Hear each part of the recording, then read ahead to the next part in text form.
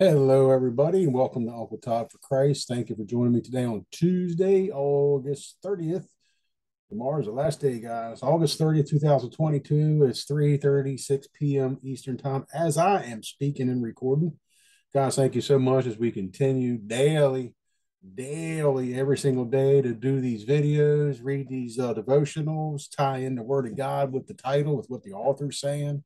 Sometimes we get a parable and just got to let the Word of God speak to us, let the Holy Spirit take over to deliver these messages, guys. So I just hope you enjoy them as much as I do. With that being said, I love today's title. And this is not me mispronouncing like I do a lot. This is the name of the title, the way the author's got it. The title is Fishing Where They Ain't. Fishing Where They Ain't. And our leadoff scripture is Luke 7, or I'm sorry, our study scriptures is Luke 7, verses 34 through 48. And it's another one, guys. There's only 50 verses in Luke 7. So I went ahead and added the extra two there for the on the description of this video, and I've got it printed out. And I went and read it ahead of time, and this it's good. It's good. Just it's good. Please go in and read it. I read it twice. Just listen to this video or this devotional. Listen to the video. Go back and read those scriptures. Read it twice if you have to. Read it three times. Just let God speak to you, guys. But anyway, David Roper, and I'm sorry, our lead off verse is Luke 7:36. Don't want to forget the important stuff. And the word of God says, when one of the Pharisees invited Jesus to have dinner with him, he went to the Pharisee's house and reclined at the table.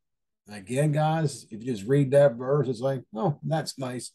But go back and read all of it, read 34 through 50, and just put yourself there. Just put yourself right there with Jesus.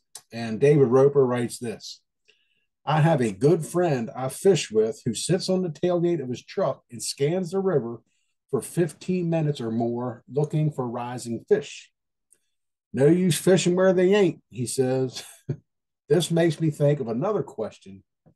Do I fish for souls where they ain't? Here we go. He's speaking.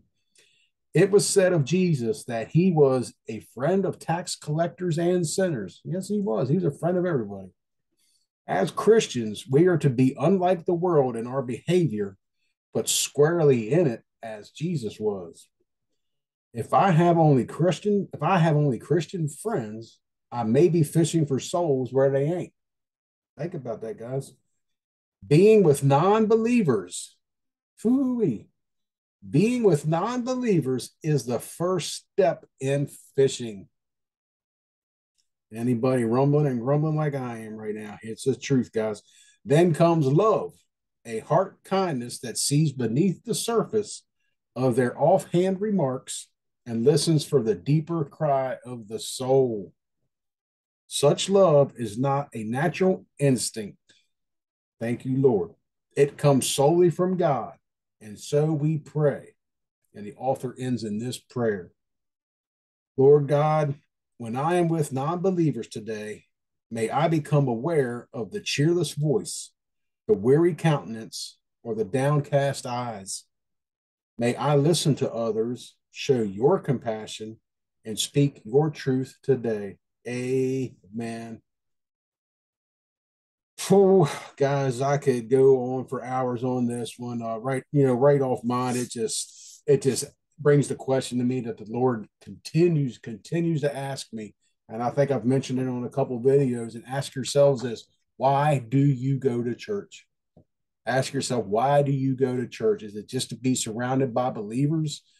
You know, I pray that the majority. Now this is factual, guys. I don't know statistics, but I know from the churches I've been to, the majority of people that come to church are already saved. They're already believers.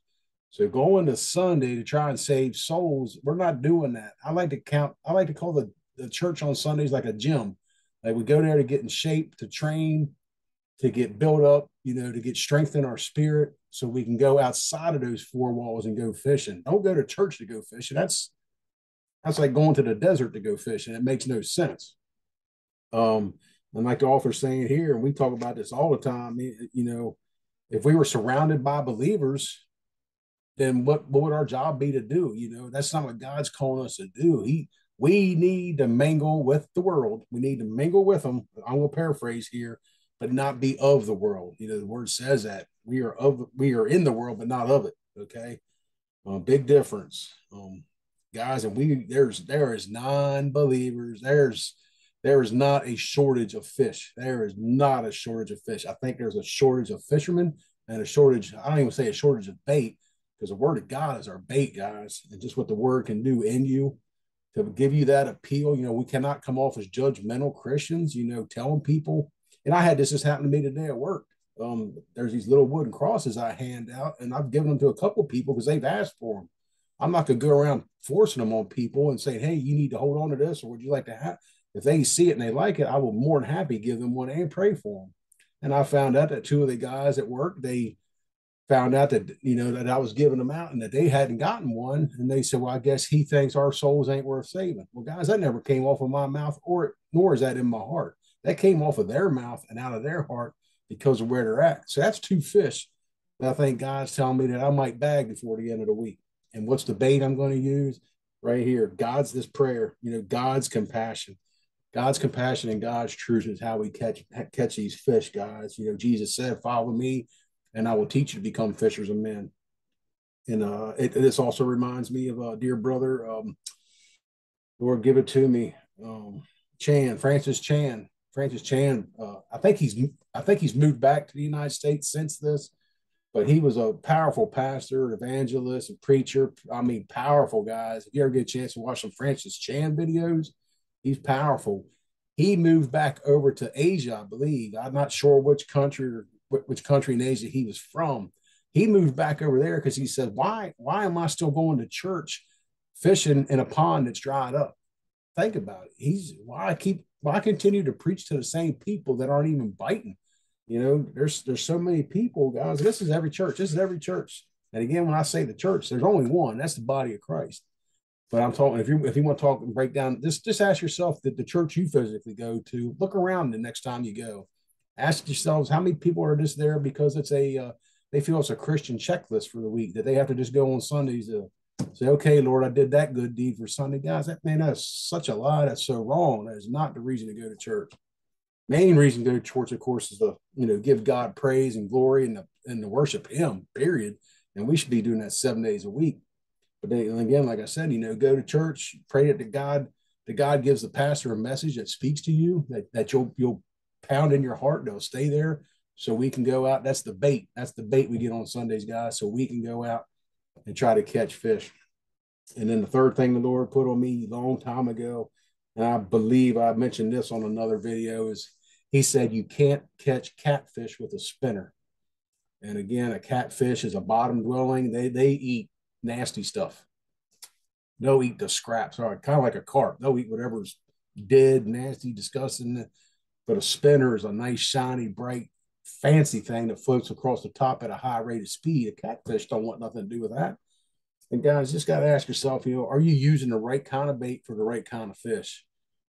And you have to break this down, you know, read these scriptures and picture this parables, guys. You know, when you're talking with somebody that is a non-believer, are you coming off with fancy words and things like that? Are you trying to socialize with them at I won't say at their level, because the word of God says, you know, I wish I could become all things to all people so I could win many to Christ. So there's nothing wrong with saying that. If there's somebody that doesn't know the word, that's okay, guys. But guys, I'm going to stop here because I could literally go on forever with this one. It's beautiful. It's beautiful. It's beautiful. Ask yourself, what's in your tackle box? It should be the word of God. That's your bait. Ask yourself, where are you going fishing? Are you going fishing? How often do you go fishing? We need to be fishing every day. In this prayer, guys, I love this prayer. We need to pray that every day, that God would send people in our path that we can minister to, that we can hook and reel in and bring to the kingdom, and just help guide them as to accept Jesus Christ as the Lord of their life. So, guys, thank you for joining me. A beautiful one. Until tomorrow, the last day of August, enjoy the rest of your day, and we'll see what the Lord says then. Love you guys.